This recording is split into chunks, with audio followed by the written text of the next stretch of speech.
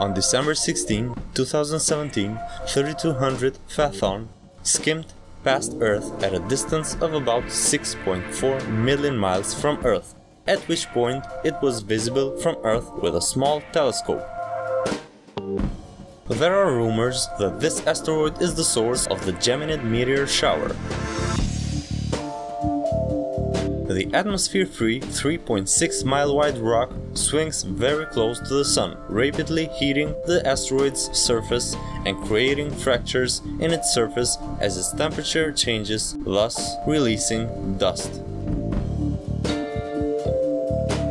That dust then creates the Geminid meteors, tiny particles that rain down periodically on Earth. 3200 Phaethon has a very elliptical orbit, meaning it passes close to the Sun before swinging far out again. Its motion moves it in and out of Earth's near-circular orbit.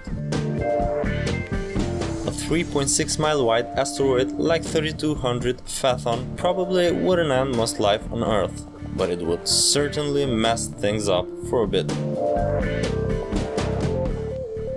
The asteroid, similar to Phaethon in size, implicated in the Chesapeake Bay impact crater, created a hole over 50 miles wide and almost a mile deep.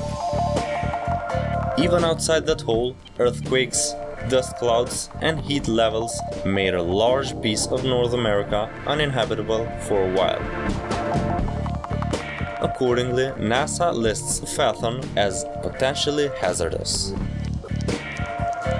However, calculations show that Phaethon will not come close to us again until December 14, 2093, when it will skim past Earth at a distance of just 1.8 million miles.